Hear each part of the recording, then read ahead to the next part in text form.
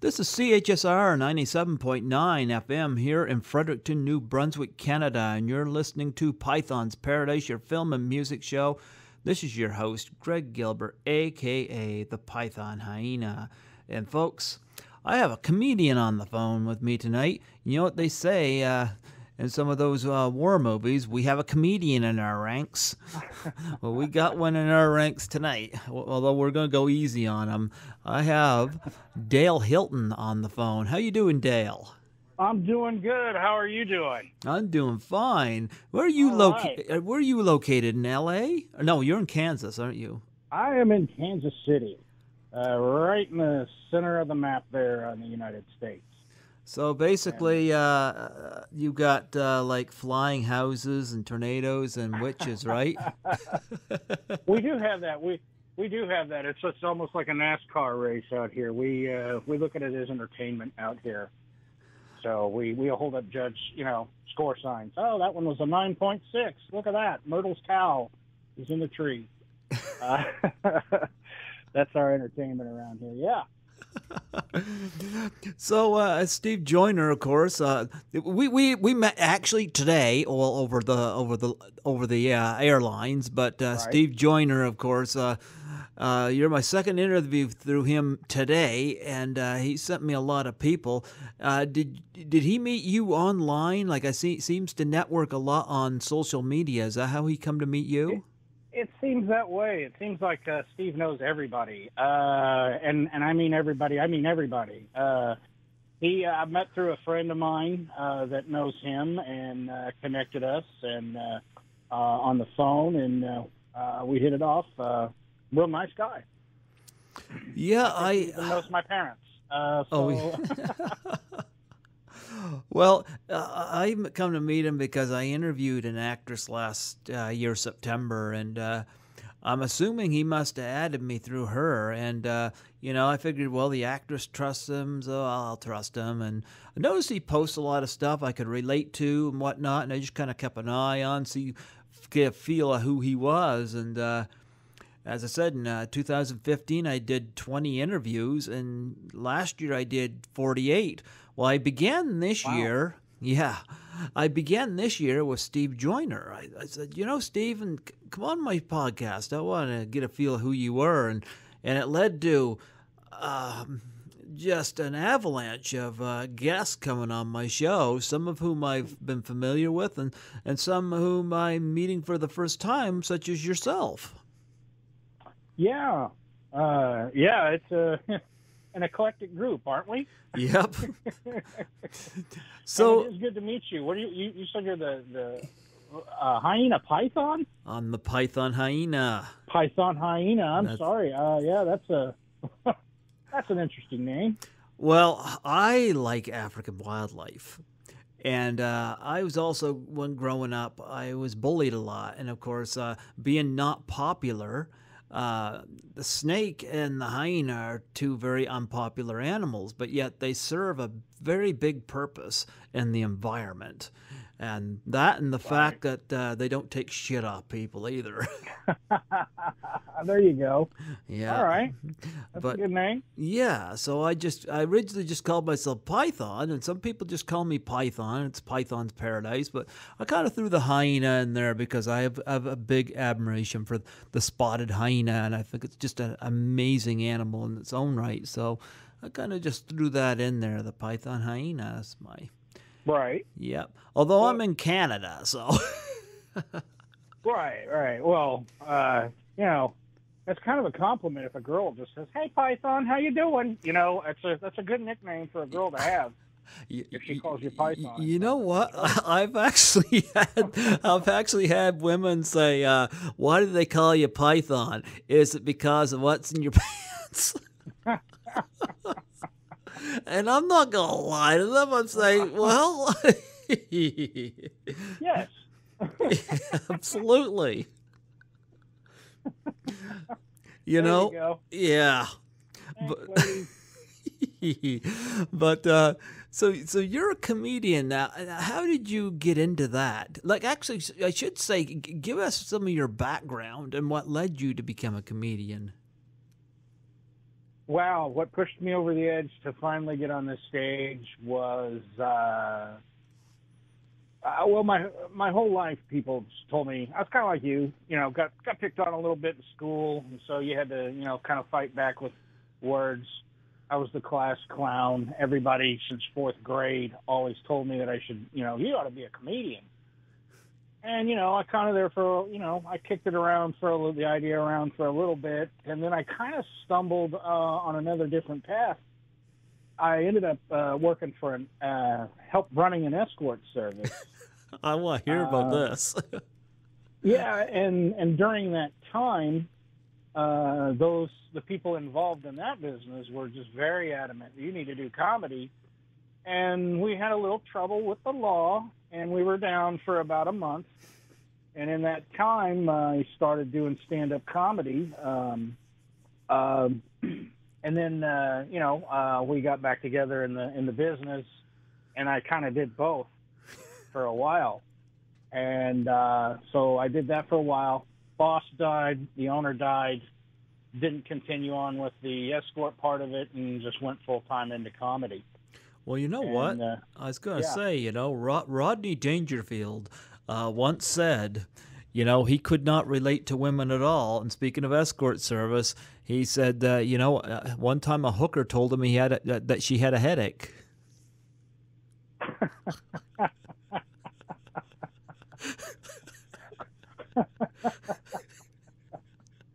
Good old Rodney, huh? Yeah, good. Good old Rodney. Oh, I missed him when he passed away. I said when he passed away, I said, now I'm the only one that gets no respect. Right. Yep. Rodney said one time he went to the bookstore and he bought a book, 1,000 Ways to Make Love. He ended up in Traction. There was a misprint.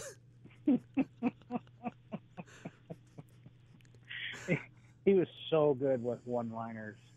And I'll tell you another one that was funny too was Stephen Wright.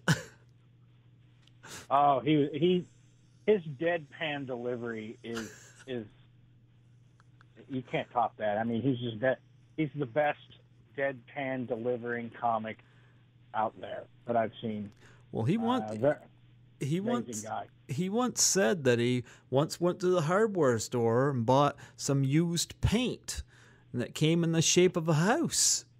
He said he also bought some batteries, but they weren't included, so he had to buy them again. Right.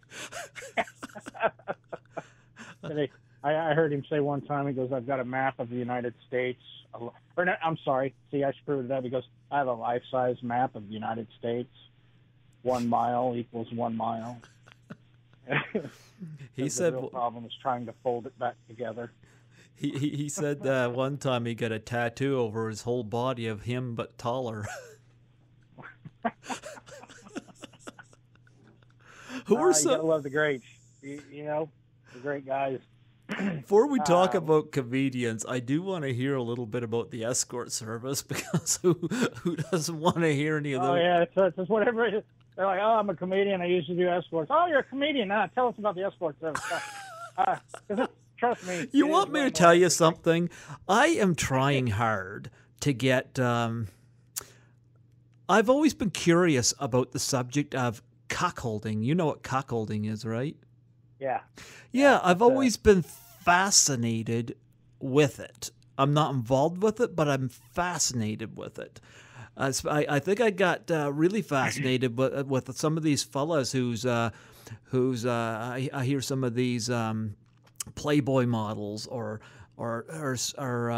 women that work in the strip joints and how their male counterparts deal with that, especially ones that are into porn, how they deal with that. Mm-hmm. And it's kind of fascinating with me. I've tried to get a couple of cuckold authors on this show to promote their books and talk about the subject, and I can't get them to friggin' come on here. And it's like, look, I don't bite. I'm not going to ask you if you're involved, Right. But I want to talk about the subject of your obvious exotica books. I can't get those people to come on here, for frig's sake. I have one person right now is like, give me more time. I need to think about it. I'm like, oh, holy cow. Maybe you need a girl to ask them and be a lot more demanding. Like, have a girl call them up and go, "I need you to do an interview now. Come on." Yeah. Just demand. They'll probably, "Yes, ma'am. Yes, mistress." And yeah, they'll probably do that. So here's a question I have about the escort service. Has there ever been any girls that work there where, how do their significant others deal with them being involved in that lifestyle? A lot of them were either a single, or had relationships where that person, they were just dating somebody, where they didn't live with them. There was that. The ones that were in a relationship that knew, usually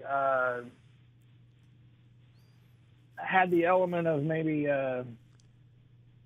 they were professional about it. Okay, they were open-minded enough to where, all right, well, I know what she does. She's making the money. That's the way it is.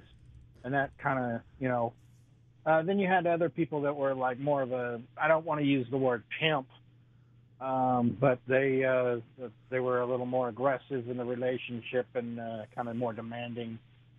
They would make the girl do all the work, and actually promote them, to do it. There's good sides and bad sides to that, but it varied like that. And then of course you had the guys that didn't know, and when they found out, they freaked out. But that was really rare. The girls, the really good girls, kept a distance and kept it a low profile. So was there ever any cuckolding situations? Not that I knew of. Not that you know of? Yeah, I know it is an interesting subject. It was there. There was, I guess,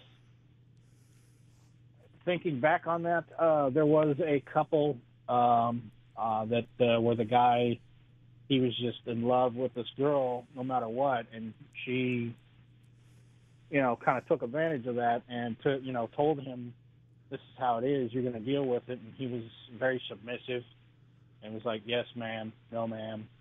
And I imagine that was going on because he would go on calls with her. So, but I never heard any details from that as far as that goes. What is one or two of the strangest stories that you heard of or encountered involved with the escort service? Oh, boy. I guess, people will say, well, what, do they really go out on dates with you and all that? Or do they really have sex or whatever like that? Well, you have two giant ends of the spectrum as far as, like, a girl paid a guy $250. A guy paid an escort $250. This was at the time when Pulp Fiction was coming out in the movie theater. Okay. And he paid $250 to see Pulp Fiction with this lady. And you ask one of the strangest, what are one of the strangest things? Another girl, she got paid $250 to beat a guy with raw chicken. And, yeah.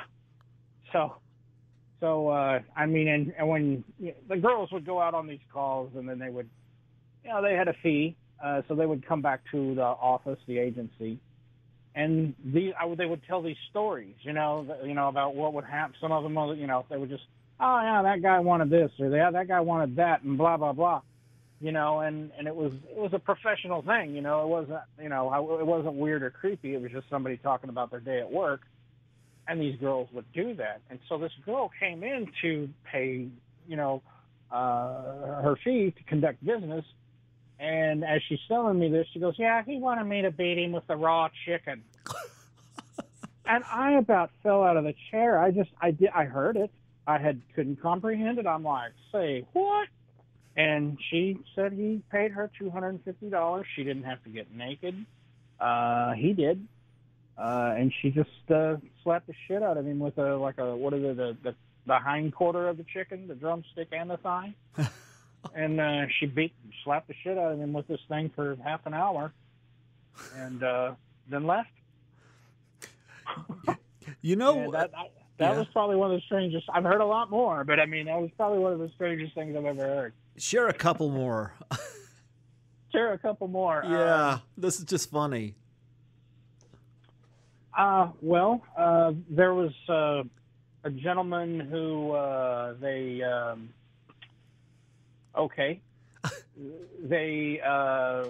knew this guy was really upset about his wife breaking up with him. He was taking it hard, and he was. I'm trying to make this a long story short, but he would pay a lot of money to see a girl on some type of he would call on Valentine's Day. He wanted to see them on their like a wedding day or some type of something like a real special moment, and he would pay extra for their engagement ring. Okay. So this was now it's probably not that much of an interesting story, but these girls got wind of what he was doing. So he would call and he's like, well, I want to see somebody that's getting ready to leave the business, and I'll pay a little extra for her engagement ring.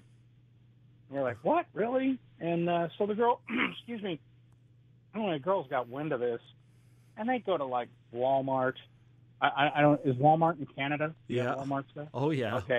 Okay. So wow, they really are that big. Anyway, they go to Walmart, get a $30 ring, charge this guy $500, and he'd pay for it. And he was just it was one of the things that they worked out with this guy, and he would pay outlandish amounts of money if he thought it was their engagement ring. Another thing that came to mind that I think is even more funnier. I'm in Kansas City, and we have the Kansas City Chiefs football team. Mm-hmm. And way back a while, this was when I first started, and this was a long time ago. When I started, there was a rumor of this thing called caller ID.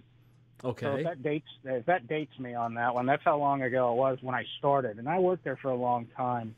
Well, anyway, the Kansas City Chiefs, I probably shouldn't say this one, but this football team would call us up on, like, say, a Saturday night, and they would have they would want to schedule some of the ladies to go to a hotel room downtown because their buddy was in town. Well, that buddy was somebody who was probably on a college team or with them or sometime early in their career. Well, now they're on the opposite team that's playing the Chiefs on Sunday. And so, it says, hey, buddy, glad you're in town, man. Here, have a good time. And two escorts show up at his hotel room on a Saturday night. He has a blast. Yeah, Sunday when the game starts, when they got to fight each other. That guy's pooped out and tired from all the fun that he had the night before. That would happen, and that was funny when that would happen. Trying to think of some other one. I'm getting like an overload here, but stuff like that would happen. We would get a lot of phone calls, and we really tried to keep it classy. We weren't pimps. We didn't do anything underage. Had nothing to do with drugs. We wanted to have an element of class and respectability towards it, and we really tried to keep it clean and cool. But these guys would call us up on the phone, and they'd just be like just rude. Some of the phone calls we would get were just terrible. Well, my boss would encourage, normally the customer's not always right. Or the customer is always right, not in our business. The customer is not always right. So we had a lot of people that just weren't serious or goofs. And these guys would call us up, and, they'd be like, hey, how much for a blowjob? And, or what do I get for $50? And I'm like, your mom on the back of the truck, and you give it right back to them, they're just rude like that over the phone. Had a lady call me one time. I was answering the phone, and a lady called me. Well, I knew she was a cop because that just never happened. And later on, found out, yeah, They had a female cop try to hit on me. I thought that was funny. And I knew by the way she was talking that she was up to no good. And so I was having fun with her. That conversation was a little weird. And I drove. I would bounce for bachelor parties.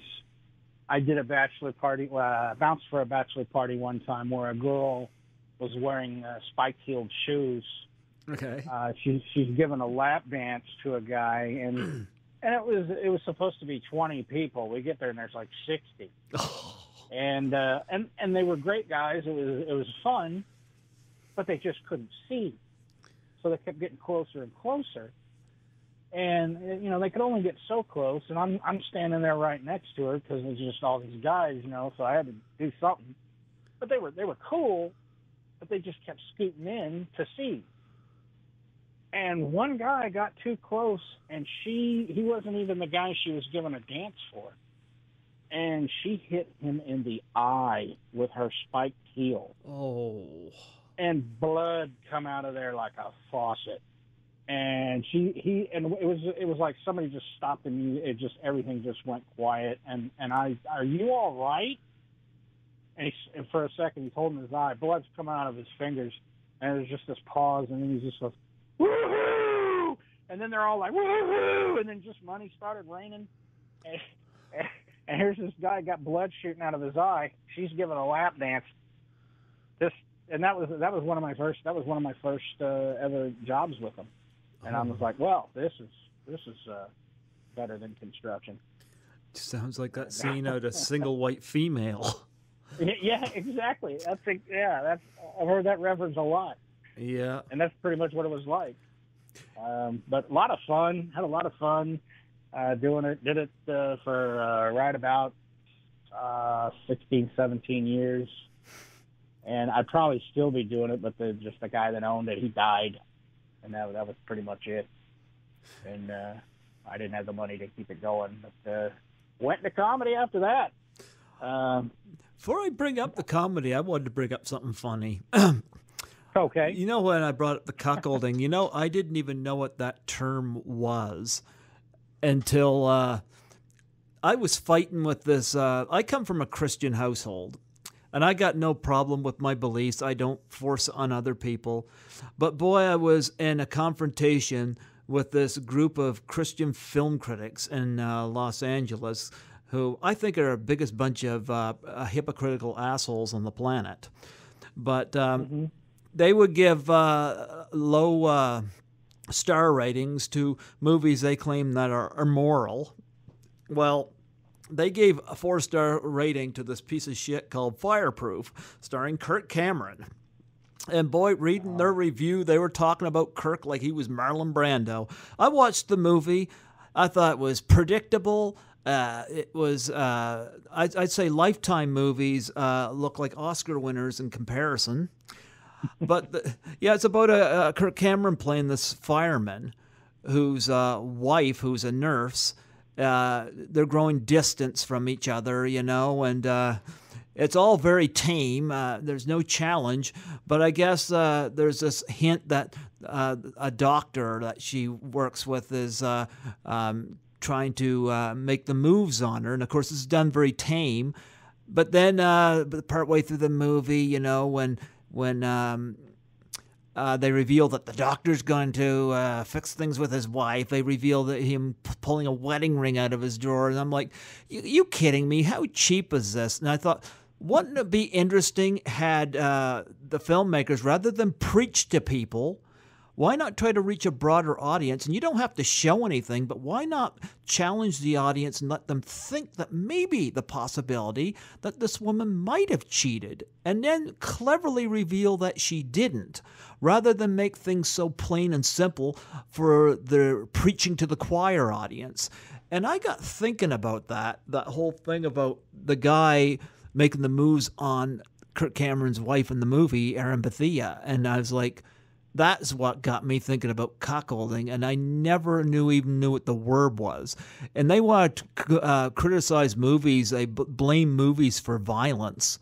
Well, I could easily say that any interest I have in cuckolding came from Fireproof, couldn't I?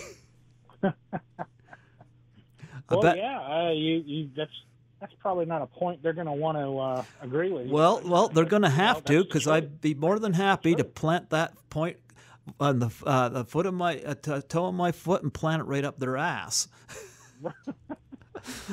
I don't like that group of people. I think they're just scum, you know. But that was where I first. I guess I just kind of looked into it, and that is where that came from a Christian movie, and a really bad one at that. But yeah, I have not taken the time to see that movie. I have. You're the first review I've heard on it, but as far as Kirk Cameron goes, I can't say that I'm a strong fan of his acting. Nope. So I tend to be a little. I do like the. Come on. I like the violent movies. I mean, then Yep. anybody with common sense. I grew up on Tom and Jerry, and they're beating each other with hammers. Well, I guess there was a riot in Baltimore or something like that, and this stupid group of Christian film critics were blaming it on the purge, and they said if you donate to them, they'll prevent this from happening again. Are you like really? That's about the same as me watching National Lampoon's Animal House and seeing John Belushi taking the piss at the beginning of the film while he's drunk, and me going out, and I don't drink, but nonetheless going out and pissing on the side of somebody's bushes, and then blaming it on John Belushi. Right. It just doesn't make sense, you know? But they're trying to bring the Hays Code back, and I'm like, over my dead body, you're gonna bring. They're not coming into my house and telling me what I can and cannot watch. Right. I mean, they when they try to get like that, don't tell me what I can and can't watch. Let me decide for myself.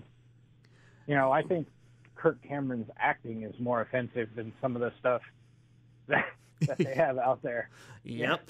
Yeah, I said it. I said it out there. Good. Yep. But I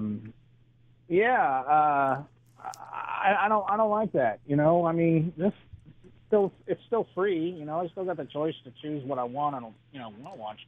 Don't criticize me because I want to watch Goodfellas. Exactly. Yeah. And that's just a great. It's real.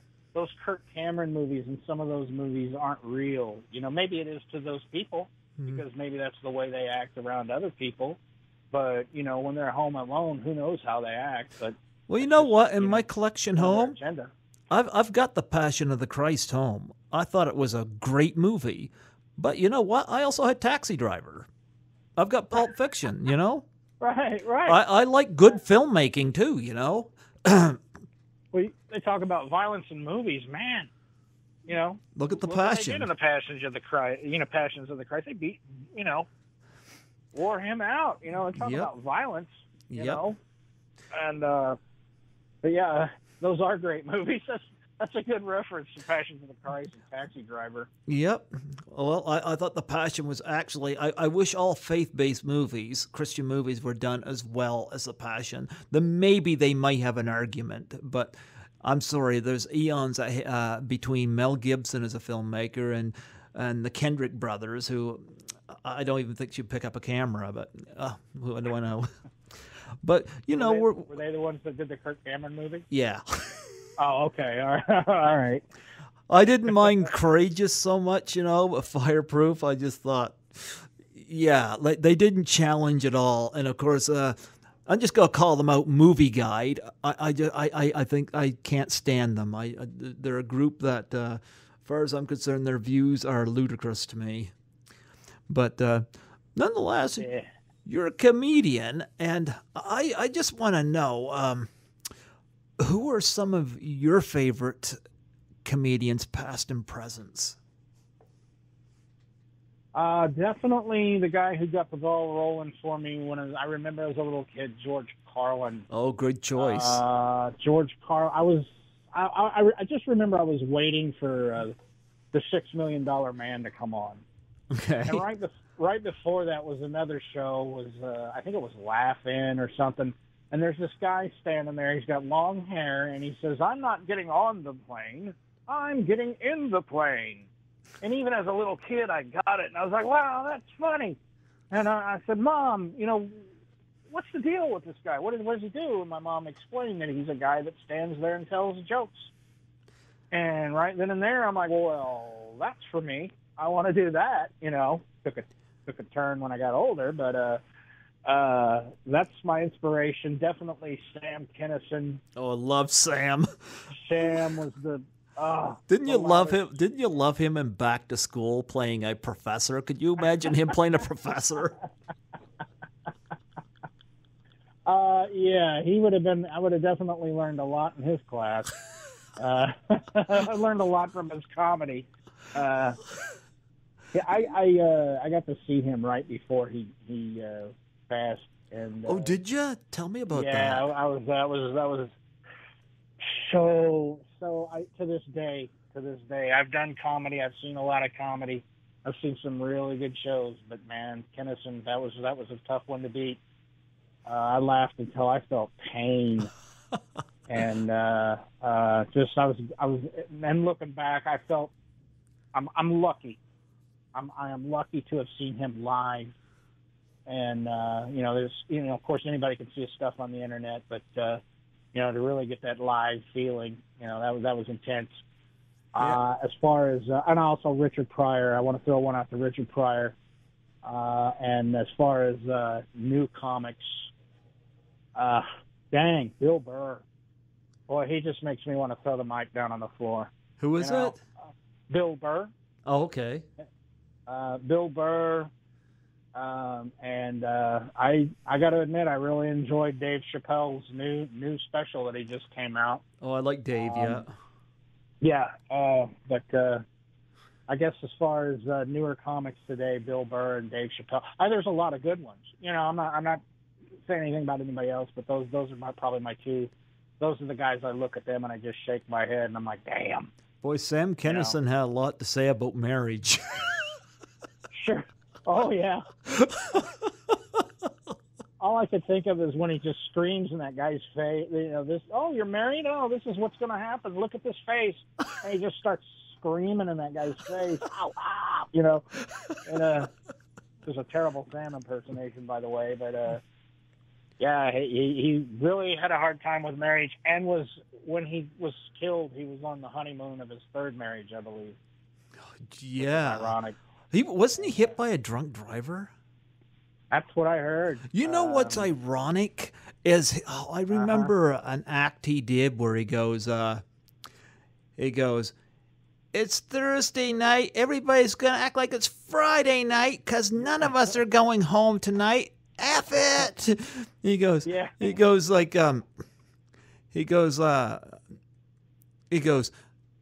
"Don't effing drink and drive. Man, they've made such a big effing deal about this. It never used to be such a big effing deal. You had a few drinks, you went home. Now you're a dick. Now you're an effing asshole. Child killer. Child killer. Like you're walking out to the car thinking, I hope I slide into I bet you I can slide into a family of 6 tonight." and it's funny, but yet it's offensive, but yet at the same token, there's something very truthful about it as well. And yet he got hit by a drunk driver. Yeah, it was very ironic. He spoke the truth on that. He spoke the truth, but and he's totally right about it. And sometimes the truth hurts. Propane. So that he did that, but then to get killed that way. And of course, Richard Pryor, you're always thinking about him freebasing cocaine. Oh yeah. George Carlin had a line. He's like, "I currently lead Richard Pryor in heart attacks 2-1. However, he has me beat by setting oneself on fire." Something. I don't know. This is how he said it. That was George Carlin's joke about Richard. And George Carlin had the 7 words you can't say on television, yet you hear them all the time now. Yeah. It's all watered down now, you couldn't say those things on television. Well, now on the internet, that's a channel. Those 7 words. It was a good bit for the time. And I think it kind of set the stage for the acceptance of those words now. Oh, George was brilliant. Oh yeah, yeah. I could go on and on about George Carlin. I want to go back real quick. You were mentioning Rodney Dangerfield earlier. Yeah, I like Rodney. I think it was when I was a kid. I got that album that he did, Rappin' Rodney. Okay. And I was like, I don't know, 10 or 11. It was all the radio friendly stuff and all the happy family, joy, whatever on the side A, Rappin' Rodney, and it's all that. Well, and my mom was okay with that, so she was cool. What no one really noticed is on side B was like his like other stuff. And I was like, I was a little kid, and he's like, oh, okay, let's take some questions from the audience. And some guy in the crowd goes, how big, I hope I can say this. Go ahead. He goes, how big is your dick? And Rodney goes, I don't know. Open your mouth and let's find out. And I had never had that concept in my life at that young of an age. So I was totally blown away by the thought of somebody putting a dick in somebody else's mouth, let alone another guy. It was like, whoa, wow. I was just totally blown away by Rodney Dangerfield. So I hate to say it, that Rodney Dangerfield, kind of, in a way, told me about blowjobs. Did you share that with your folks? Not until I was a lot older. And you say, you listen to side B, Ma? Yeah. Glad you haven't heard side B, Ma. I learned a lot. Let's get the Sam Kennison one now. Right. Time for Sam. Learn about marriage. Yeah, comedians are some good teachers, okay? Richard Pryor will teach us about drug use. Right. And then there's how to do cocaine, how to smoke cocaine. And then there's Eddie Murphy, who did just brilliant impressions. Oh man, Eddie was. When I was in 8th grade, our science teacher, he just didn't care anymore. He just wanted everybody to be quiet, and he would let us listen to whatever we wanted to. And so I was getting an A in science class. I have no idea. I don't even know how to spell science correctly. And so we would listen to Eddie Murphy when he came out with Delirious in 8th grade in school. So we were listening to the Delirious album in school in science class. And you talk about hilarious. And then hearing all his impersonations, how he did. I'm in school, again, learning from another comedian. I learned a lot of my timing. Or, unbeknownst to me now, I guess I kind of got a little bit of his timing by listening to Delirious and Raw. But that album, if anybody out there is listening right now and has not heard the Eddie Murphy Delirious album, that is a must. A little outdated on some of the material, but hilarious. Yeah. I'm talking about the Honeymooners. Kids today are like, the Honeymooners? Who's Ralph Cramden? But he did a great impersonation. And Elvis. Man, yep. Eddie Murphy's Elvis impersonation was great. I liked it when he did James Brown. Oh, yeah. Hi! That's a James Brown lyric. We turned the record back and said, what the F did I just miss? Right. His impersonations of James Brown made young white boys want to go listen to James Brown. Yeah. And then I did. And then there's Robin Williams, another one. Oh yeah. Robin Williams. What an amazing comic. Mm-hmm. It's very sad. Very sad and unexpected ending on him. But I I had a joke one time that I came up with, and I was doing it, and I had just started doing this joke, and then Robin Williams came out with a special about 6 months later, something like that. And me and a buddy of mine who was not a comedian, we watched it. And in the middle, Robin Williams starts doing this joke that's almost pretty much word for word verbatim. Only he did a little twist to it. And my friend's like, "Wow, man, Robin Williams stole your joke." And I'm like, just started, "Oh, man." I'm like, he didn't steal my joke. I'm not saying that at all. I kind of put it down a great minds think alike. And but I immediately stopped doing it because I didn't want anybody to think that I was stealing from Robin Williams. Yeah. You know, and that was kind of a kick in the gut there on that one because it was a funny joke. And but you know, that's just what strengthens you as a comic. Okay, well, you know, I'll just have to write another one. Well, you know what? Something that came out of Robin Williams' death. You remember the Ice Bucket Challenge? Yes. Yeah.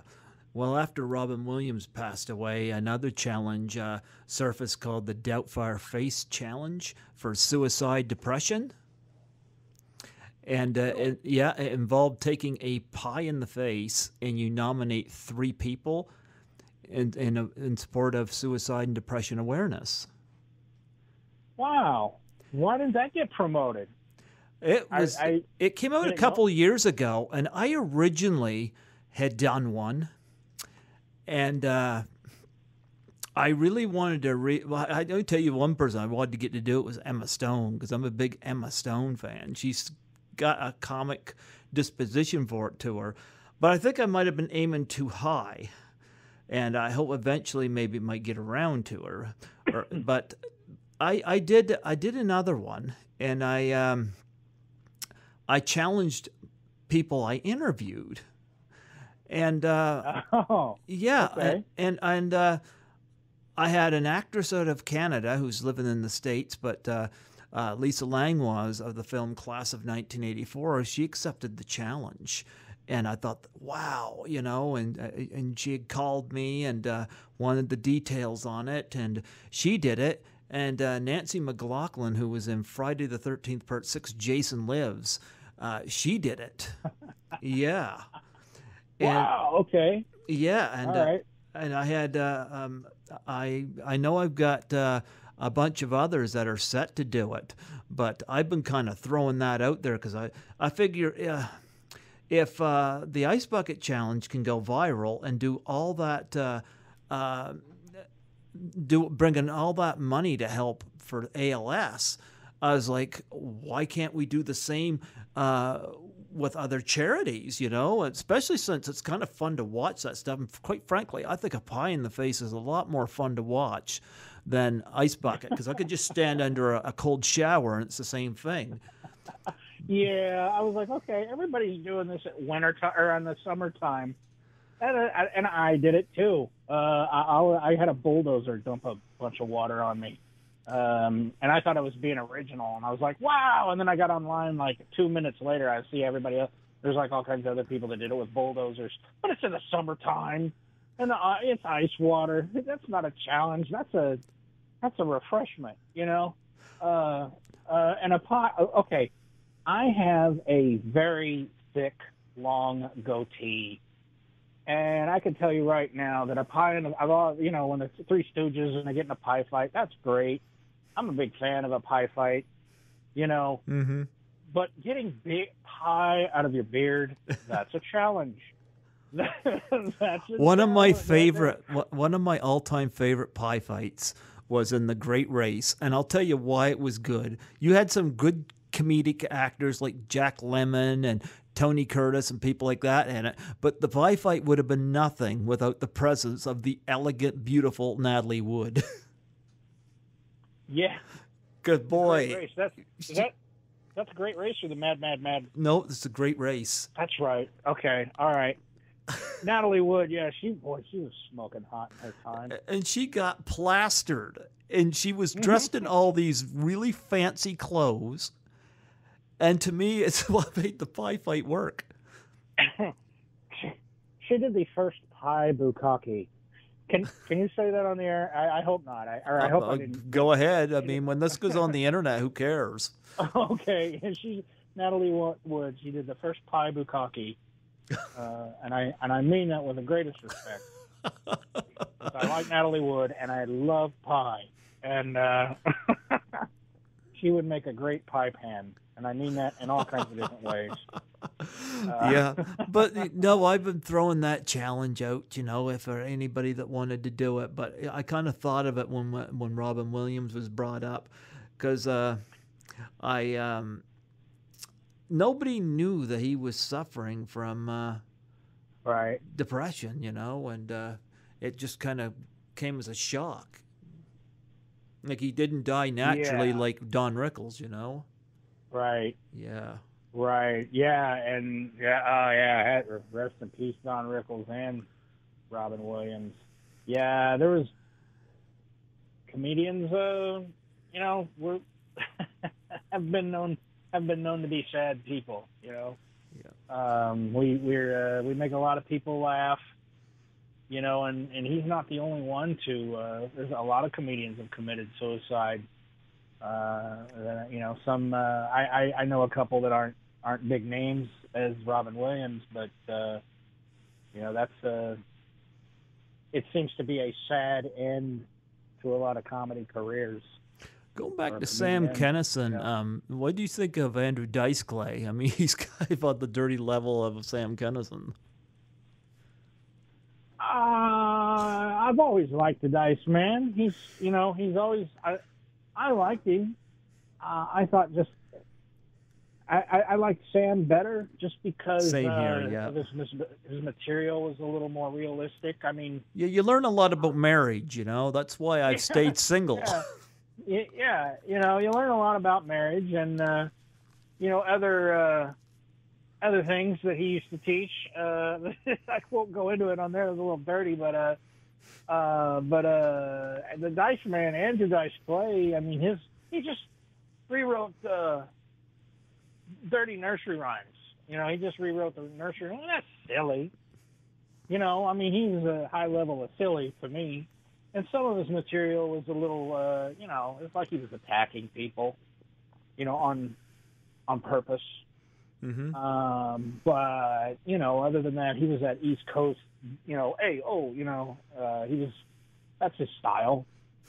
I'm not really bagging on the guy, but I got to say I liked Sam Kinison a little better. There'll never be another Sam. No. And no, there won't. And I also liked Bobcat. Oh, yeah. I love, but it was upsetting because I liked both Sam and Bobcat. And so they had a beef with each other. So it was like, oh, man, I wish those guys would get along. That'd be a great show. Yeah. And I got to actually work with Bobcat. And what a nice guy. What a great guy he is. And I'm not trying to, kiss up to anybody. It was just, wow. I remember watching him before I got to do comedy. I think that the Police Academy movies went really downhill after he left. Oh, yeah. I mean, yeah. He was one of the stronger points, one of the stronger characters of that whole series. Yeah. And, and it was such a memorable character, And so when you say Bobcat, some people are like, who? Yeah, Bobcat Goldthwait. You got to bring up that character, and they're like, oh, yeah, that guy, yeah. And then, of course, does he really talk that way? And I'm like, no, not at all. And you can see it when he goes up on stage now. He doesn't do that act, but he'll get excited. You can see it, and so a little bit of that act will come out. He'll snort or whatever like he does when he used to. But other than that, he was a really nice guy. And I knew that him and Sam had a beef, but I didn't want to bring it up. No. I was just a young comic. Got to work with one of my heroes. What's Sam doing? Or not Sam? What's Bobcat doing now? Do you know? He is producing. And you bring up Robin Williams. He produced. I believe he produced maybe directed. I know he produced or had something to do with World's Greatest Dad with Okay. Robin Williams, and actually did a scene with him, did a little cameo. I apologize, I can't remember if he produced or directed, but I know he was a big part of making that movie. And I think he produces the Jimmy Kimmel Show. I think really? I think he has something to do with the Jimmy Kimmel Show. Again, I apologize. I don't know exactly what it is, but I know he's a big part of it, or was. And that's what he's doing. I know he still does his act occasionally. Is he embarrassed with Hot the Trot? That's something you can ask him. That'll be on next week's episode. That's something you could ask him. I don't know. He does make fun of. He jabs on himself a little bit on certain things. I wonder if I could get him on here. I've thought of him in a while. Well, I can tell you, he was a very nice guy, very down to earth. He was like an old soul. Yeah. You know, I felt like I could just sit down and talk to him with that dude about anything. You know, because he was just that laid back and cool. You know. And some people are like, "Does he do drugs, man?" I'm like, "No, man, he ain't like that." And he's just a nice guy. And oddly, I also got a chance to, and I have to say, I did comedy with Ron Jeremy. Okay. Okay. I had to learn quick that I said, "Oh yeah, I worked with Ron Jeremy," and they're like, "Really? Were you in a porno with Ron Jeremy?" Because that's the one I do not want to see. Well, you were part of an escort service. Yeah, and thing is, I don't know if anybody remembers the adult film star Seika. Well, who is it? Seika? No. Oh, Seika. Early's porn star. She was the one that always had the short blonde hair, and they said that if there was a Mount Rushmore of porn, that she would be on there. Her and Ron Jeremy are friends, obviously. Okay. And I'm friends with her. She lives in Kansas City. An extremely nice lady. Wonderful cook. But when he was doing comedy, here in Kansas City, obviously. Well, I was trying to. It was weird because I ended up here. I am working with doing stand-up comedy with Ron Jeremy, and trying to get a hold of Seika. She actually called me. She's like, "Hey, where's the address?" I gave her the address, and for some reason she wasn't able to show up or something. But Ron Jeremy was actually a little bummed out. He was like, "Oh man, that's my friend. You know, I wanted to say hi," and. Because he was a super nice guy too, a gentleman, very nice guy. It was just strange working with him because he wanted to go on first. Okay. And usually the big name, goes on last. And well, he wanted to be the MC, and so I ended up getting the spot after him on the show. And then there was another comedian, a headliner, and so it was like, wow, I have to follow Ron Jeremy, and he was out there just killing. And what I didn't know is his closing bit was my penis is so big, how big is it? And I didn't know that for the first show. I did 2 shows with him. And we were in the green room. I couldn't hear him. I was trying to hear him when he introduced my name. And there's this commotion going on in the green room. So I was trying to listen to him, but I couldn't tell what his closing joke was. So I finally, what I found out later, he's doing these "my dick is so big, how big is it" jokes. Well, it finally gets done. Everybody's clapping. Ron Jeremy's over. And he introduces me. I come out on stage. My opening line, and I didn't know what his last joke was. My opening line was, "Hi, everybody. I'm Ron Jeremy's dick." And the place lit up. It was pretty cool, and he liked that. He thought it was funny. And But another good guy to do comedy with, and I hope I didn't burn up too much time on that one.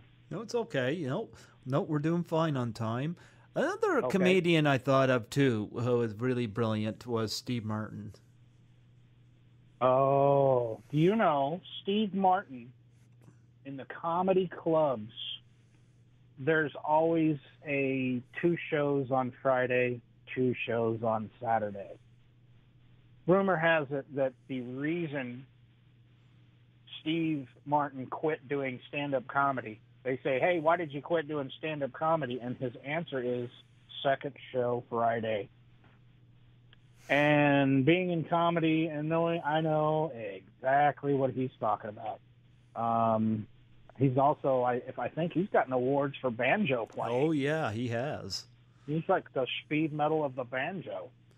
Yep. And, but yeah, he was one of my first ones. I'm a wild and crazy guy. Yep. Remember when he was on Saturday Night Live? He's a good guy. Did you have any favorite Saturday Night Live comedians? Oh, Eddie Murphy. Yeah. I guess out of all those, I liked Joe Piscopo for a while, but whatever happened to that guy? What's John Belushi? John Belushi. He was more of a comedic actor. I liked him. Yeah. Definitely him. Chevy Chase? Chevy Chase was good. He was good. Bill Murray? Like Eddie Murphy. Bill Murray is the greatest cameo in any movie ever, in my opinion, is his cameo in Zombieland. Oh, yeah. That was beautiful. I love the Garfield remark, too. Yeah. Spoiler alert for anybody who hasn't seen Zombieland. Bill Murray's in it. He plays himself. He gets shot in the chest. He's dying. And he goes, do you have anything you want to say? He goes, well, I don't have any regrets. Well, except for maybe Garfield. And I cried laughing. I was like, that's the greatest cameo ever. And Dan Aykroyd, of course, I met him when he did a wine signing here in town. Oh, wow. Yeah. Okay. Yep. Yeah, I liked a lot of those early Saturday Night Live comedians. Today, I really like Kate McKinnon a lot. Honestly, I've never I apologize. Never heard of her. Kate McKinnon was in the new Ghostbusters. She was also in Office Christmas Party. I should know her then. I should know her. Yeah, she was in Office Christmas Party. Excuse me. And, she was in a bunch of stuff. I think she's hysterical. I haven't seen the new Ghostbusters movie or the other movie. So I've been a little out of touch on that. But yeah, I'm sure she's funny. I think she's hilarious. Yeah, a big part of that. Yeah. Yeah, but you also though had mentioned on the phone we were talking about Canada, and you know where I'm located here in New Brunswick, Canada. I always have to ask. Is that on the East Coast, kind of by? Would that say Niagara Falls? Is it we're up around where Nova Scotia and Halifax are. Okay. Yeah. All right. Yeah. Okay. I always tell people about the closest we have to comedians or celebrities are the Trailer Park Boys. Please tell me you know who they are. Oh yeah, Trailer Park Boys. Those guys are good. I think they're hilarious. Yeah. Where were the McKenzie brothers from? I mean, I know they were Canada, but what part of Canada were they from? I don't know. Oh, they were hilarious too. Yeah. Oh, Bob and Doug McKenzie, that movie Strange Brew. Yep. I think that was from SCTV or something like that. I know that's where I think Rick Moranis and Dave Thomas came from. Yeah, that's where they came from. I think those two characters got started on that show. That was Canada's version of Saturday Night Live. Beauty, eh? The SCTV. Yeah. That was, I remember for a while they would put that on after, like, Saturday Night Live. here in the Midwest. So we would watch Saturday Night Live, and then later on it was SCTV. Of course, we were Midwest guys. We're like, what is this Canada stuff? Oh, it's kind of funny, but they talk funny. And and then people hear us talk, and they're like, well, you talk funny too. So I want to quote Craig Ferguson. Okay. This is his joke about Canada. Okay. Anybody laughing at this is all Craig Ferguson's laughs, but I think this is the funniest thing I've ever heard about Canada. He said, Canadians are some of the nicest people in the world until you put a hockey stick in their hand. And I think hockey's a cool sport. So, but they don't have it in Kansas, that's for sure. They've tried it, but not a lot of ice out here. And that's my favorite joke about Canadians. There's a lot of great comedians come out of SCTV. I mean, of course, John Candy was a major one. Oh yeah, John Candy, Tommy Chong. Tommy Chong. Canada. Eugene Levy. Mm-hmm. And Catherine O'Hara. Mm-hmm. Catherine O'Hara, of course, was the really hot mom in Home Alone. Yeah. Yeah. Yeah. That gorgeous red hair. But Eugene Levy, for me, is American Pie all the way.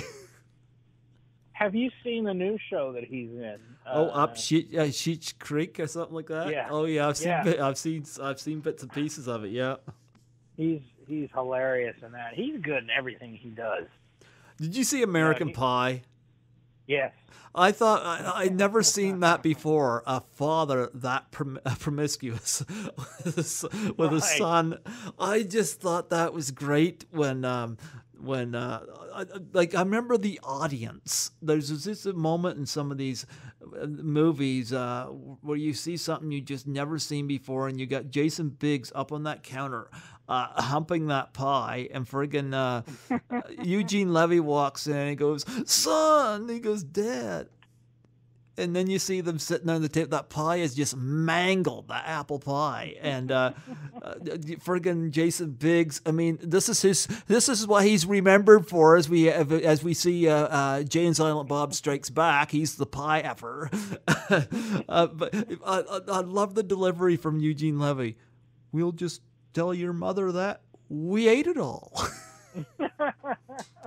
And I loved it. They're sitting there in the hallway in front of the picture, you know. They're looking at family photos, and he's talking about what a great time that was. And he takes Jason Biggs aside and goes, "I'd like to talk to you about masturbation." I just thought Eugene Levy stole the whole movie because it was he really did. Yeah, one of the stronger characters for sure. Yeah. Very funny movie. But I'm glad they kept him in all of them. I take it you watched them all. No, not all of them. I was too busy writing my own American Pie movie. And speaking of American Pie and hockey, you mentioned hockey, of course. Sean William Scott, who played Stifler in American Pie, was in the Goon movies, which are Canadian made. And the second Goon movie I thought was exceptionally good too. I don't think I'm familiar with those. Goon? Are you talking about Goonies or Goon? No, Goon. It's called Goon. It was, shot here in Canada. Okay. Yes, Canadian film. By the way, you Canadians make some good movies. I will say that. Okay, tell us about some of our good movies. I liked Blade. Wasn't that Canadian? Oh, Blade 3. Okay, those were shit. Like, that's not the one I was thinking you were going to say. I can't remember. There's a vampire movie. There's a vampire movie that was really cool that I liked, and I thought it was Blade 3.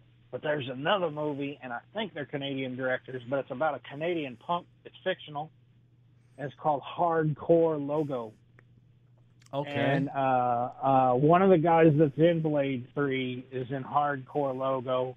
And one of the guys that's in that show, the unit, not the unit, some kind of, heck, I don't even know what I'm talking about now. Some kind of SWAT show.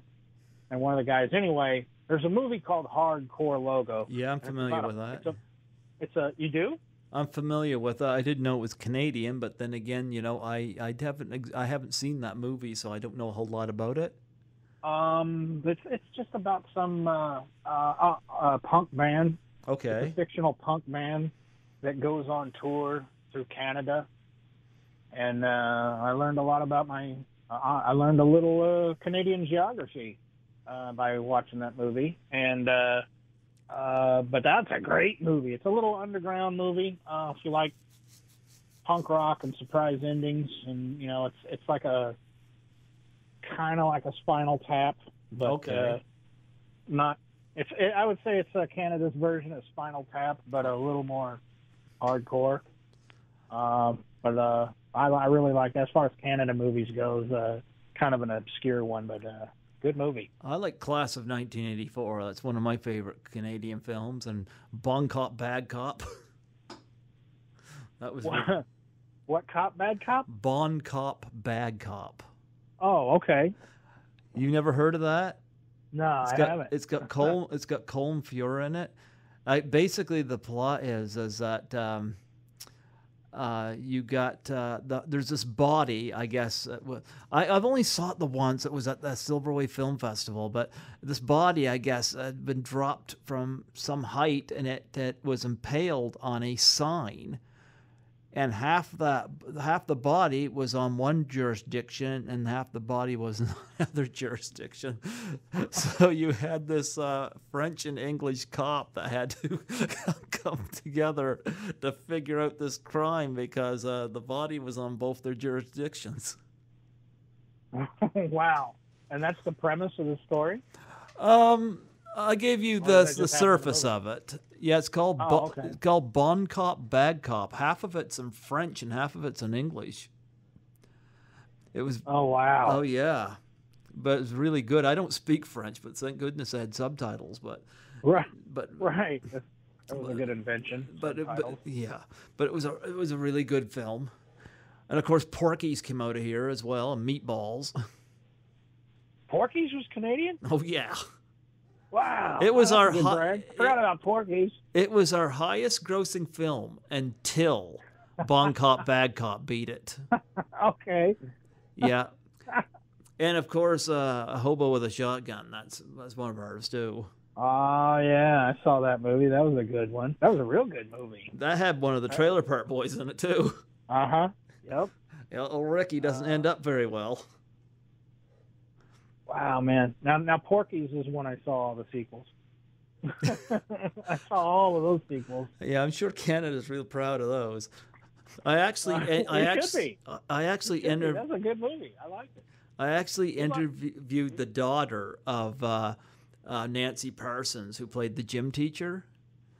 Right. Yeah, okay. She's passed away, but I had her eldest daughter on here do a tribute interview because Porky's is 35 years old, and I thought, well, we got to talk about that. So I had her eldest daughter come on and talk about her, and it was pretty interesting. She was quite the trooper in that movie.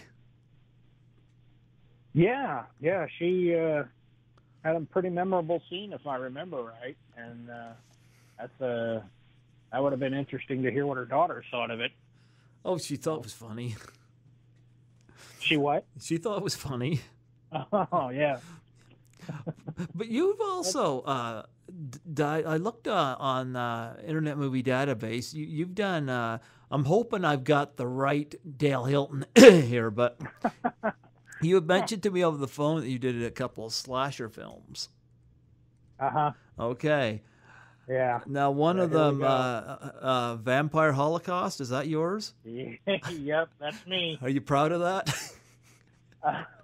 Why not? It was fun doing it. I got to die. I get to get eaten by vampires, and that's a brag that not a lot of people have.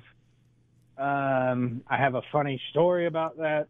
They didn't have any kind of way to clean up. It was that low budget, and there was no way to clean up afterwards, and I didn't know it was going to be that messy. And the blood that they used was corn syrup and food coloring. Okay. And it was in the summertime, and I've got long hair, and they just covered me in this fake blood in my death scene, and I'm covered with it, and the scene gets over, and then it's a wrap. They're done shooting. Well, now I've got this syrup all over me, and I'm like, well, what do I do? And it's late at night, and there's like I don't know if you guys have Quick Trips or 7-Elevens. It was a little, gas station store down the street, and I was like, okay, it's dead. It's real late. If this place is going to be dead, I'll just run in there and run to the bathroom and clean myself up in the bathroom.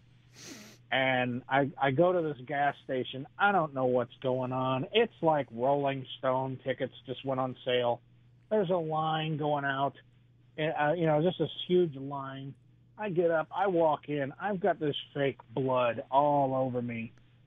And everybody looks at me. It just stops. Everybody looks at me, and they're like, and the guy at the counter, he's like, "Sir, do I need to call an ambulance?" And I was just like, "No, man, they're filming a vampire movie in the graveyard down the road, and I'm done. I was one of the victims." And everybody just starts laughing. I wasn't even in comedy then. And everybody just starts laughing. They buy you drinks? Huh? They buy you drinks? It was a gas station. I didn't get any booze from it. No. I thought. Okay, I forgot about the gas station part. It sounded like you mentioned a lot of people. I was like, it sounded like a nightclub. It was a lot of people in that gas station for some reason. I just remember I was like, what? The one night I come in, it's got to be packed. Okay. And so I go in the bathroom and I clean myself up as best I can, but it's not working. And so as I'm coming out, I'm leaving.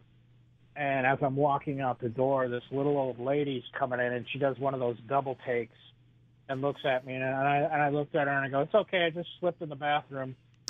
And the guy at the counter just starts dying laughing. And it's one of those you had to be there kind of things. But that was from the famous death scene in Vampire Holocaust, directed by Todd Sheet. And I had a lot of fun doing that movie. Did another one called Dead Things. I commit suicide in that movie. And that's a real gross way to go. And another movie. Huh? What? How'd you commit suicide in it? I played the guy that was the character. It was oddly enough, I thought the script was pretty much like Rob Zombie's House of a Thousand Corpses. Okay. Only done a lot sooner. There's a lot of similarities to the scripts on those movies. But anyway, I play the guy. I don't know. I think I was Jimmy, and I'd rather die before I go back to jail. And they're getting ready to arrest me, so I disembowel myself in front of some police officers, and they gave me some chicken guts and a real knife. And I'm like, oh, a real knife. Okay, this ought to be interesting. I basically stuffed a bag of chicken guts under my shirt. They zoomed in on me, and I stabbed myself where the chicken bag was under my shirt, ripped it open. Blood and guts went everywhere. As far as gore, it's wonderful. It's acting, not so good, just as horrible. You're not going to win an Oscar? I probably should have got one. One of those tomato awards or whatever they are. Razzies. A Razzie. Although I will say both of those movies are better than the Matrix sequel. Okay. Are they better? I was like, whoa, this is bad. And another one I saw listed was Kiki Meets the Vampires or something like that? Yeah, another vampire movie. That one was a lot of fun. Part of it was made in France. I wasn't for that part. But here's a spoiler alert. Okay. I play two characters in that one. I play twin brothers. Okay. And I play the main one was Wolf, the vampire hunter, and I get poisoned by a witch.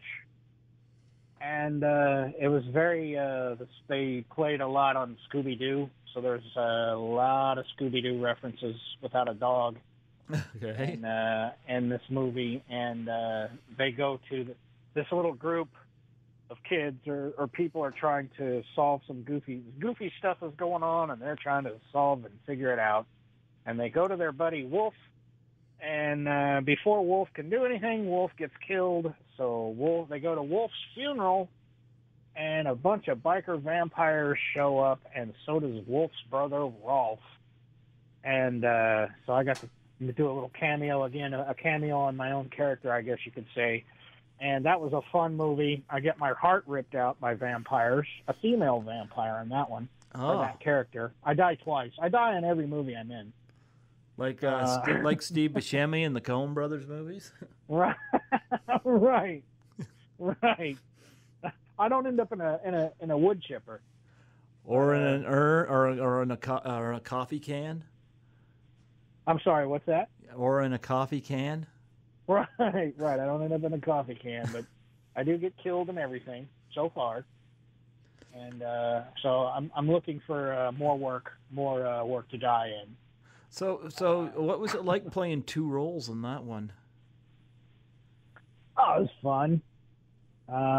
It was fun. I got to wear a suit, or at least part of a suit, and that was part of my payment. The guy's like, "I'll buy you a suit. I need you in a suit." And I'm like, "I don't have a suit." He's like, "All right, I'll buy you one." I'm like, "All right." And he never really came through. He just kind of gave me stuff that looked like a suit. I'm like, okay. And I had fun, but as far as the diversity in acting, there wasn't a lot. It was more funny, campy script, and I don't mean that as an insult. It's a silly movie. There's a lot of nudity in it. Yeah, well, you must have liked that. Yeah, that's and not me either. So I don't want to scare off anybody. No, I'm talking about the girls. What's that? I'm talking about the females.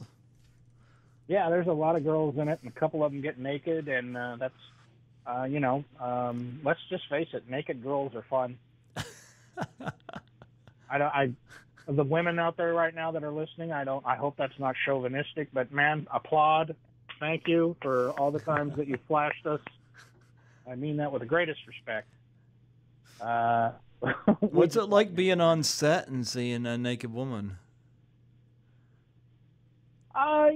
Being from my background and being bouncing for bachelor parties, I saw a lot of naked women there, and you just be professional about it, Well, I'm sure you were.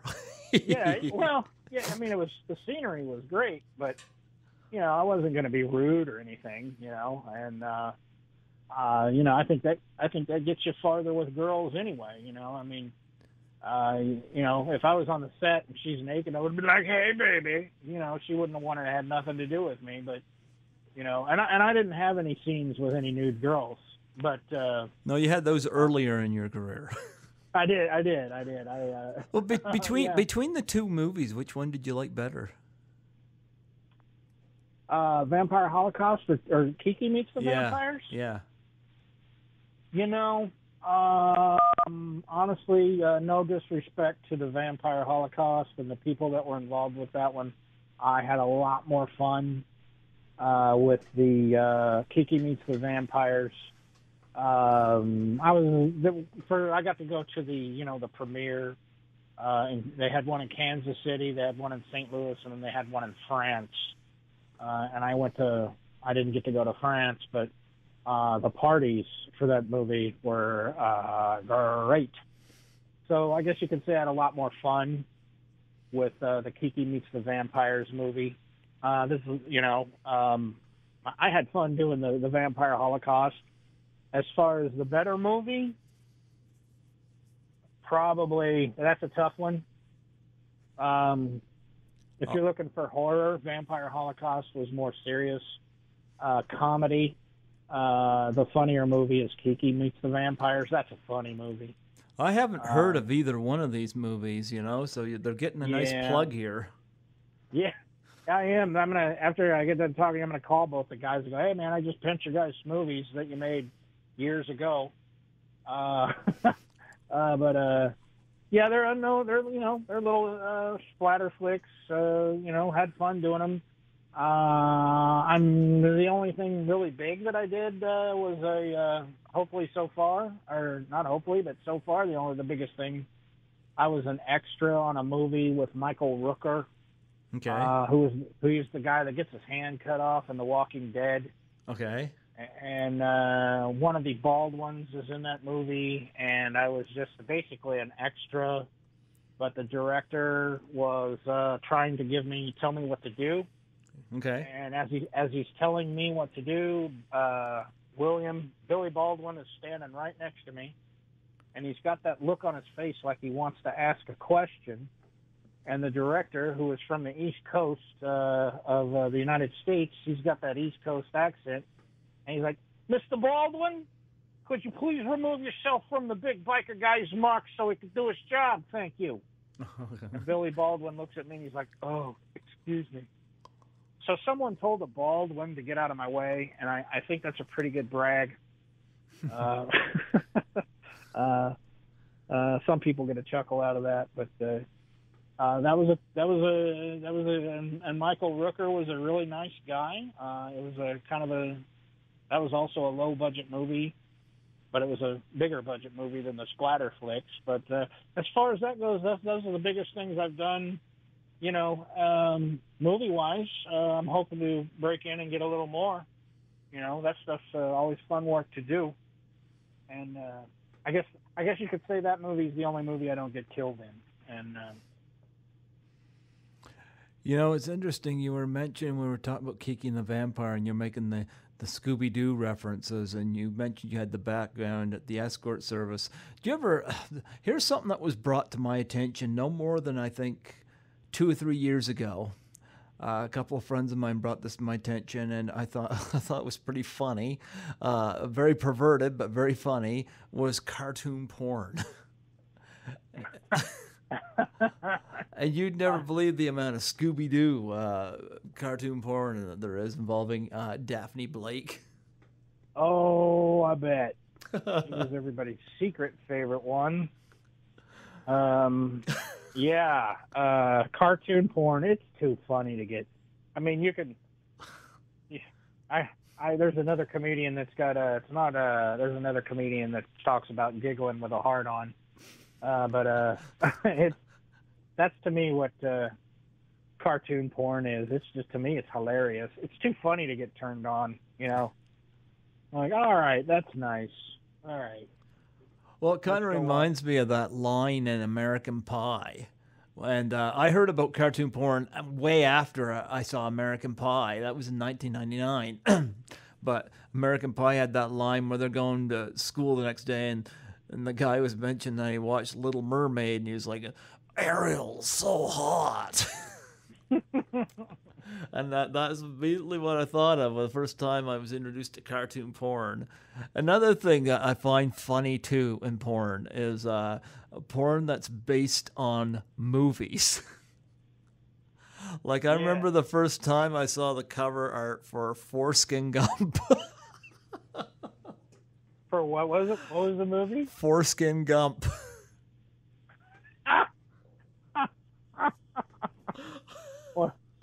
Shaving Ryan's privates. Yeah. To shave in East LA. There was the funniest one I ever saw was instead of the cone heads, it was called the dick heads. And it was the greatest. They had these prosthetic dick heads on their heads that, gave the money shot, if you will. And then that was hilarious. That was just too funny. That was almost like cartoon porn. They're Bonan the Barbarian. Bonan, yeah. Well, now I'm drawing a complete blank on all of those. Every movie that came out had a porn satire. Die Hard On or something like that, which is probably not good for a hard on. God, there's so many of them. Yeah. There was even one for the Addams Family. I don't even remember what that one was. Nightmare on Porn Street. Actually, no, it was a Nightmare on Dyke Street. Is it That's really? what it was called. Yep. Freddy was terrorizing all these women. Nightmare on Dyke Street. Holy gee. One of the funniest lines I've ever heard was in a all-female porno, and it was they were clothed. It was the rare scene where both actresses were clothed, and I laughed so hard I had to call. I rewound it. It was the only porn scene I rewound where it had clothing. But the lady, she comes home and she catches her two female roommates going at it, and she throws a fit. And the two girls that are in the bedroom, one of them's like, "Oh, I better go make sure she's all right." And she gets up and puts a robe on and goes out, and she goes to talk to her friend, and she goes to put her hand on her shoulder to tell her it's okay, and her friend freaks out, and she goes, "Ooh, don't touch me. You smell like a dumpster behind Long John Silver's." And I thought I was going to faint. I was laughing so hard at that. I'm like, that's the funniest porno line I've ever heard. And mean, but funny. I listen to a lot of Howard Stern, and he's had a guest on his show called Mr. Skin. Did you ever hear that guy? Boy, that sounds familiar. He compiles every nude scene from movies and television, and he knows. I'm amazed when he's on Howard Stern's show because he knows exactly to the exact second where these scenes appear. And I guess he's got a database where you can look up names of actresses and stuff. And every time Howard interviews him, I know I feel like it's such a perv talking about this on here, but every time Howard interviews him, they have the what they call the Anatomy Awards. Yeah. And then they have best this or best that, and I can't believe the stuff. I mean, that guy's come up with. That's a pretty interesting hobby, finding out where all the nudity scenes are. You know. Yeah. I've been curious to what movie had the first nude scene. And I'm sure that guy can answer that question, and I'm sure you can find it on the internet. But I think it was I was kind of researching it. I think I might be wrong. I think it's a Tarzan movie. Oh, really? Yeah, and there's a Tarzan movie where Jane jumps in the water, and it's in black and white. And I think what's his name? Was it Gary Weissmuller? That Tarzan, I think that's his name.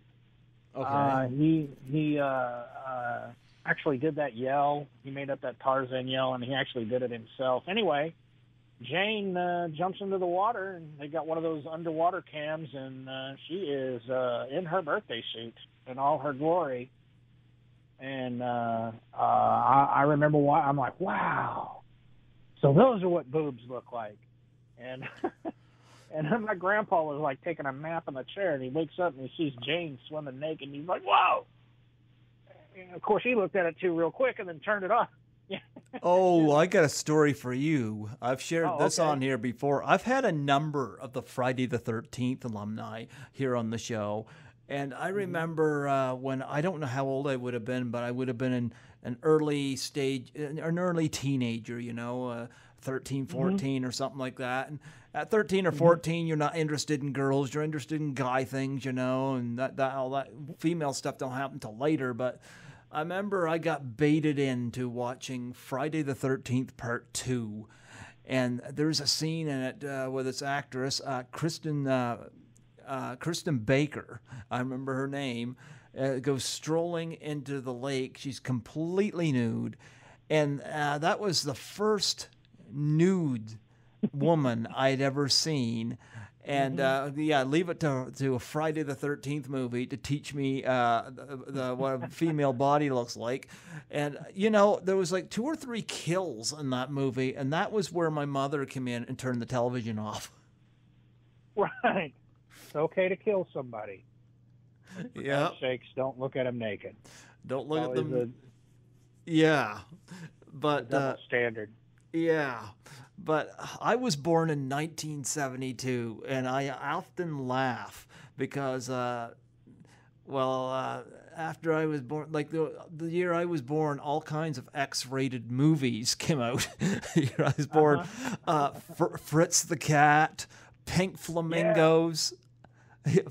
Yep, Fritz the Cat, Pink Flamingos, Behind the Green Door, Deep Throat, A Debbie Last Does Tango, and Dallas. huh? Debbie Does Dallas. Was I out in '72? Oh, a 72. You know what? I don't know. I know it came right about that time. Last Maybe, Tango in Paris might have been '72 as well. And I'm like, what were they doing when I was born? I was unaware of at that age. They were having a lot of fun with cameras. And I love Fritz the Cat. I find Pink Flamingos very hard to watch. Is that John Waters movie? Yep. Yeah, that's a rough one. It's a weird one. Well, yeah, Fritz the everything Cat. he does is weird. Yeah, Fritz the Cat was great. I love it. I had Ralph Bakshi on here back in January. Oh, really? Oh, yeah. Oh, wow. I had a wonderful chat with him, yeah. The one of my Fritz the Cat, he's going to get, he's going to go get laid from one of those black raven birds. And he pulls his pants down. The cat pulls his pants down, and the raven goes, "You ain't black enough, baby." And I just that was my favorite scene in that whole movie. "You ain't black enough for me, baby." And You know what's weird in that movie that you get past the X-rated part of it, the time when that movie came out, and the racial issues, the cultural issues, and the drug culture and all that came out in that movie. I mean that was there. It was. yeah, But despite the controversy of the movie, it's like it kind of it was very observant about what it was portraying. right. Yeah. It really did touch on the time. The black ravens were, black women. He's just some cool cat. He's a cat. He's a cool cat. The police in that movie being pigs. Yep. Every character in there is an animal. And that was a pretty heavy statement for the time. And even nowadays. To have a pig in a cop uniform. That's I like the rabbit that was on the biker rabbit that was on heroin. Yeah. Gee, that's not saying anything about methamphetamines, is it? No, not that. No, that rabbit just having sex with everybody. That was great. Yeah. A good movie. The young kids listening to this right now are going, "What's Fritz the Cat? Oh, what is that? He was the coolest cat ever." And it's weird, the stuff coming out now. Like I remember seeing Team America World Police on the theater, and that scene where the two puppets are having sex. And I remember looking next to me. There's a total stranger, because I was there by myself, and this girl with glasses just had her hands up in her face, and just peering over as she couldn't believe what she was watching. Every once in a while, that in South Park is stuff you find. Yep. Have you seen the director's cut? Of what? That scene? Of Team America? Uh-huh. Oh, I don't know. I don't have that on Blu-ray. Oh, man. They purposely filmed a terribly dirty scene because they knew that the censors were going to say no. So they filmed it so they could, keep everything else. How about and the censors were okay with it. They were like, "Oh, you can't put this scene." And they're like, "Okay, we'll take this out if we can keep everything else." And they're like, "Okay." And then they did it just for that reason. But it's funny, but it's pretty bad. And I'll refer to Two Girls in One Cup. If everybody knows what I'm talking about there. Do you know what I'm talking about? No. Uh-oh. Uh-oh. Well, they get a little dirty in the puppet sex scene that they cut out. It's they get real dirty.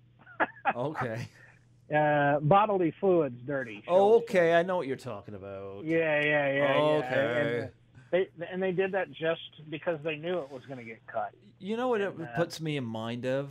It's weird with the censors today, because back in 1971, you know, Clockwork Orange, Straw Dogs, and Dirty Harry, they were like banned in so many places.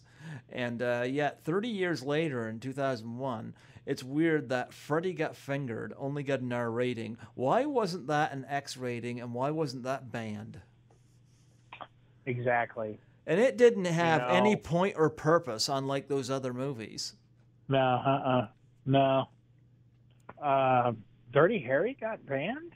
Well, they did. I mean, if they're going to ban, there's some places ban Tom Sawyer, or Huck Finn and Tom Sawyer. I don't know where Dirty Harry was banned, but I know Clockwork Orange was banned in a lot of places, Yeah.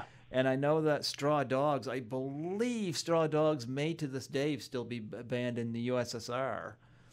But I mean, Freddy Got Fingered, like really, like how did that not get an NC-17? I'll never figure out.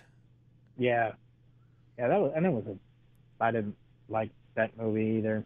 It was disgusting. It was just an excuse to do dumb shit. Yeah. You know, or like you couldn't make Blazing Saddles today. Nope. You can't make that movie today. You know, but yet Freddy Got Fingered got made. You know what? It's weird. It's weird what gets made and what doesn't get made. What gets accepted and what doesn't. And it's Freddy Got Fingered is an example where the censors failed. Yeah. Yep. Yeah. Very, very good point. Yeah. A good observation, you know. I certainly wouldn't want my kids, you know, I don't have kids, but I would not wanted them to see that. That's okay. You're not missing anything by not having kids. I don't want kids at all. Right. No. They're fun, but they're better when you get to go away. You know. I'm Uncle Dale. I'm Uncle Dale to a lot of kids, but I don't have any of my own. Well, enjoy your freedom. Yes, and I do. I was gonna say, do you have like any stand-up gigs coming up? I'm going to be working the East Coast. I'm going to be in Newark, New Jersey, real soon. Wise Guys. I don't have those dates in front of me yet, but I'm going to be working the East Coast here real soon. Just got done doing a I wouldn't call it a tour because I'm not Rolling Stones. No. Or anything like that, but as far as a no-name comic like myself, who, by the way, I really appreciate you having me on your show. No problem. And you know, taking the time. I hope for a no-name guy, anybody that's listening to this far has been interested in having a good time. Well, we're talking about a lot of filthy stuff, so like this is gonna be one of the most perverse interviews I ever did. Right, it's family entertainment, folks. Yeah, I just got done doing a little small tour, not a bunch of shows in a row here in the Midwest. And here in what is it, like 2 weeks? I'll be on the East Coast, working that side of the world.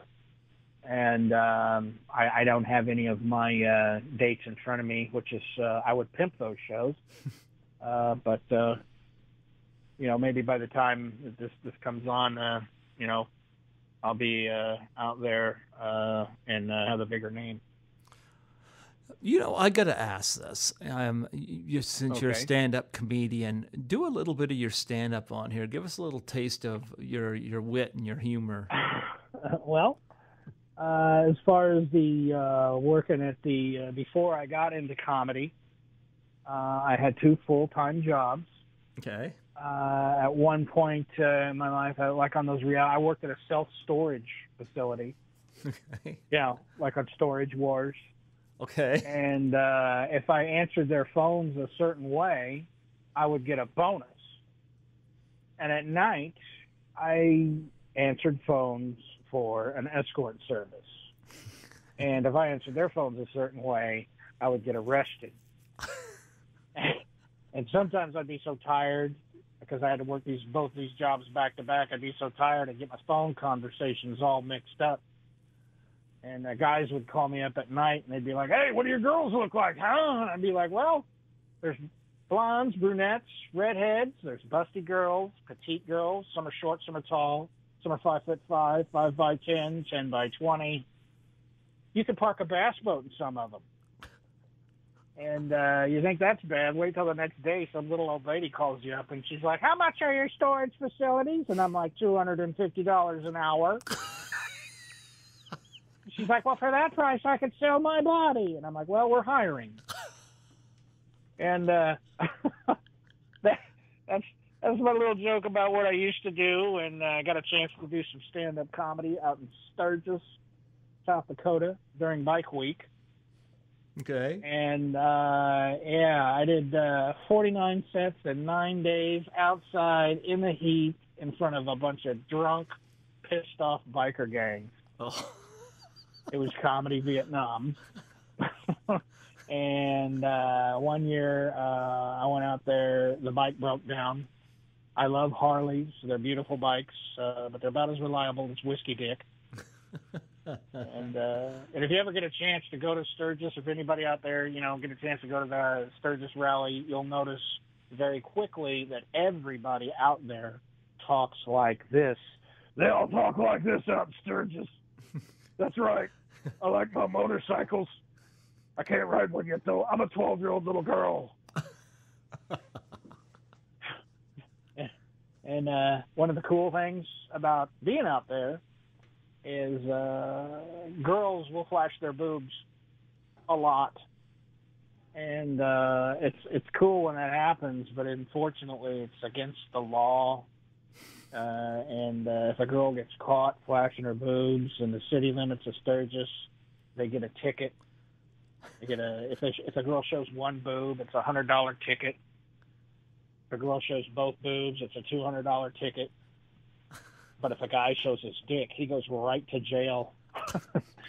Believe me, I know. Bail was $200. $100 an inch. It's a little bit of it. That's a little bit of the joke. It's a little bit of the act. I talk about heavy metal. Talk about I don't talk a lot about drugs. Everybody does. I mention them. I got a few drug jokes. I got a lot of heavy metal jokes. Went to see the band Napalm Death. Okay. Me and my buddy Dave, we went to go see the band Napalm Death, and it was great. If anybody likes that kind of music, they're a good band. But it's a trip watching those guys introduce a song, because he's like, "Hello, we're from Birmingham, England.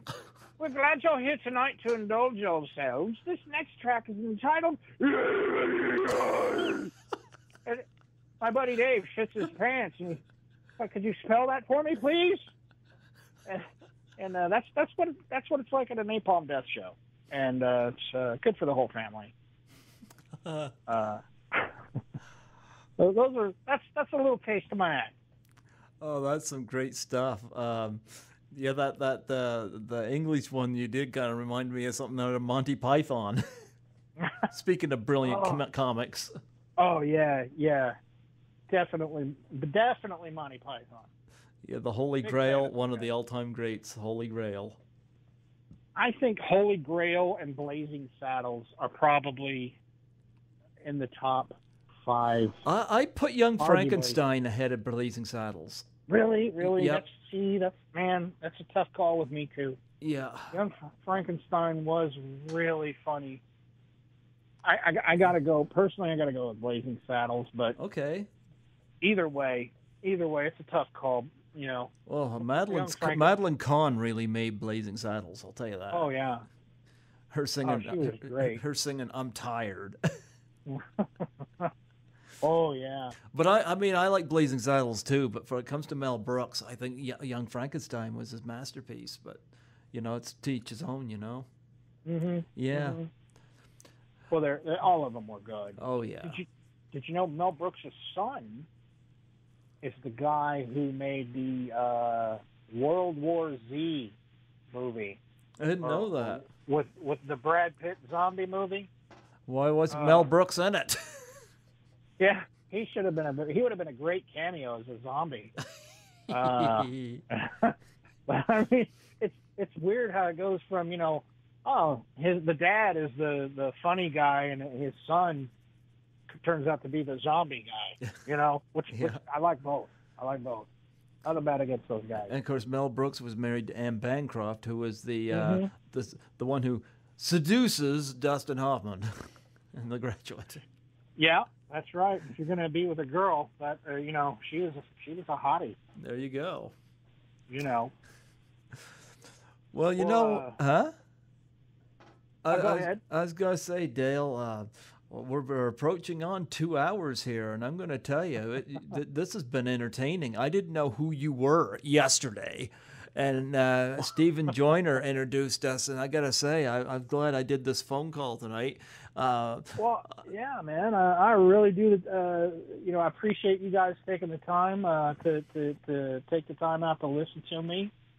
And this is it's been the best Monday night I've had in a long time. I don't know when you're going to have this on the show. Maybe I shouldn't have said that. I don't know if it. That's okay. I mean, we're in April right now. It'll probably not air until either September or October because I've got so many interviews. Like I'm only on live on Sunday night, so and sometimes depending on length, my show's 2 hours, so depending on length, I could play either a couple hour-long ones or a full hour and a half or 2 hour one. So it really depends.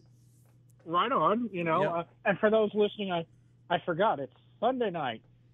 It's Sunday night, it's not Monday. Me trying to be silly and be there you go. we're Monday night airing on Sunday night. right. We're April, but airing in sometime in the fall. Right.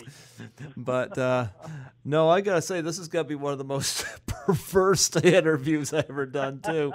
Talking about escort services, pornography, cuckolding, nudity, all the good stuff. Yeah. Mom, dad. There you go. But I gotta say this has been a delight, and maybe next year I may when you get some more experiences going on, some little more stand-up acts going, I might have you back on again. That sounds like it'd be a great trip. Yeah. Great, and hey, I might even though you didn't officially do it, I might look into more of that pie fight or that pie challenge. That's an interesting thing for the suicide. Well, yeah, take part. I might. But if you take part, if you accept the challenge, it's called the Doubtfire Face Suicide Depression Prevention Challenge. Just look up Doubtfire Face, and okay. If you nominate, see if you can nominate people in the industry, because I'm trying to see if we can get the industry involved, because that's really what people want to see. Yeah. Yeah. Yeah, they do. They really do, and if it catches on. But it sounds like a really good cause, and plus it's pie in the face. Yeah. Who doesn't love pie? Yeah. And look, if Natalie Wood can do it, and she got it all over herself, anybody can do it. God bless her. Yeah. Anybody can do it. Yeah. Well, all right, man. And hopefully I can get up there to Canada and do some shows. I'd love to do Canada. Yeah. I've actually heard the crowds up there are great. Oh yeah, they are. And so if I'm ever in your neck of the woods, I'll call you and make you come down to a show. Oh, that'd be great. Listen, before you go, you mind doing a plug for my show? Sure. Yeah. Just state your name. State your name. My name, of course, is Greg Gilbert. The show is Python's Paradise, and I'm in New Brunswick, Canada. Got all that? Greg Gilbert, the Python Hyena from New Brunswick, Canada. There you I am go. Dale Hilton. Thank you for listening to the show. Is that? That sounds great. Oh, I hope I did that all right. You did that all right. You did that perfectly fine. You know, Awesome. this has been a lot of fun. And do you got any web page or anything like that you want to plug just before you go? You can look me up on YouTube, Dale Hilton, comedian Dale Hilton, on YouTube. Also, you know, I got one of those Facebook accounts. I think everybody has one now, and but I got some really good comedy on the YouTube, and if you want to go check that out, or friend me on Facebook. I'll do so. Just a regular guy right now and having fun doing what I love. Well, I hope you can get on Steven's Curtain Call show soon, and because I'm sure he's going to love to hear some of these perverse encounters as well. Right? Oh yeah, he'll like it. Oh yeah. Well, Dale Hilton, it's been a real trip having you on here, and I really wish you the best of luck in the future. Just don't light yourself on fire like Richard Pryor. I won't blow myself up that way, man. I won't do it, I promise. There you go. And thanks, Greg. Thanks, man, for having me on your show, man. I do appreciate it. Thank you. You're welcome. God bless you, and you have yourself a good evening. Okay, man. You too. All right. Bye-bye. Bye. Bye.